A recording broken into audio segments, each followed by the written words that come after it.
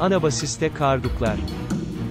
Karduk kelimesi Babil ve Asur kaynaklarında, Karduk ülke daha doğrusu bölge adı olarak geçer, Cudi dağının Arami ve İbranicedeki ismi olan, gardi'den türediği tahmin edilir. Kardukya Kürt Krallığı Ksenofon tarafından, M.Ö. 400'lerde kaleme alınmış bu kitap, Kürtler sıkça söz etmektedir. İngilizce Genel Kültür Ansiklopedisi, Britannica'da Corduene'nin, Kürt ülkesi, Kardukların ise Kürt olduğu belirtilmiştir.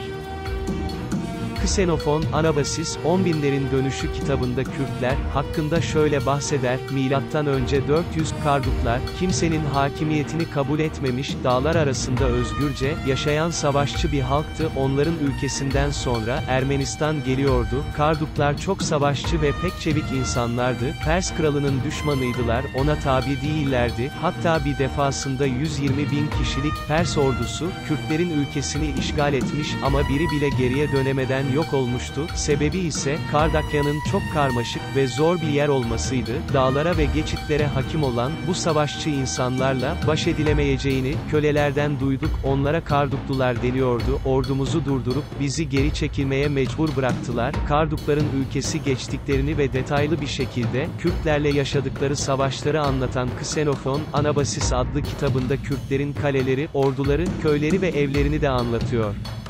Geriye dönüş sırasında Kürtlerle en son karşılaşmaları M.Ö. 400'lerde Bitlis ve Siirt yakınlarında gerçekleşiyor. Bitlis ve Siirt yakınlarındaki savaşta canlarını nasıl Kürt ordusundan kurtardıklarını ve Botan çayını geçerek nasıl Muş'a ulaştıklarını da aktarıyor. Xenophon, Karduklu askerlersen şöyle bahseder: ok atmada çok ustaydılar, yaylarının uzunluğu 4-5 ayaktan, oklarının ki ise 3 ayaktan daha fazlaydı, oklarını sol ayaklarıyla yayın aşağı kısmına basıp, kirişi kendilerine doğru çekerek fırlatıyorlardı. Okları, kalkanları ve zırhları deliyordu. Botan Vadisi'ndeki karşılaşmalarında Kürtlerin onlara saldırırken naralar atıp şarkılar söyleyerek hücum ettiklerini de yazıyor. Karduklular zaferlerini diğer dağlardaki Karduklulara yaktıkları ateşlerle haber veriyorlardı.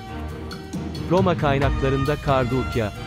Roma tarihçisi, Strabo'ya göre, Gordia yani Kardukya, Tospitis Gölü ile Dicle Nehri arasında kalan bölgede, Gordiler yaşamaktadır ve bu bölgede Sarayisa, Satalca ve Finik adlı 3 şehir vardır. Eski adları Karduçi olan Gordiler, Ermenistan kralı Digran için kuşatma silahları yapmış ve onun ordusunda paralı asker olarak savaşmışlardır. Bir söylentiye göre Eretyalılar, Persler tarafından, Mezopotamya'ya sürüldüğü vakit, Gordilerin ülkesine sığınmışlardır. Ayrıca Strabo, Gordilerin, Triptolumos'un soyundan geldiğini söylemiştir. Kardukhya'nın, Pers hakimiyetine geçmesi, 353 yılında Roma ordusu, Pers İmparatorluğu ile girdiği savaşta, çok ağır kayıplar verdiği için, Julianus askeri güçlerini, Kardukların yaşadığı bölgenin, kuzeyine çekti. Yenilen taraf Roma olunca Kardukya, Perslerin hakimiyetine girmiş oldu.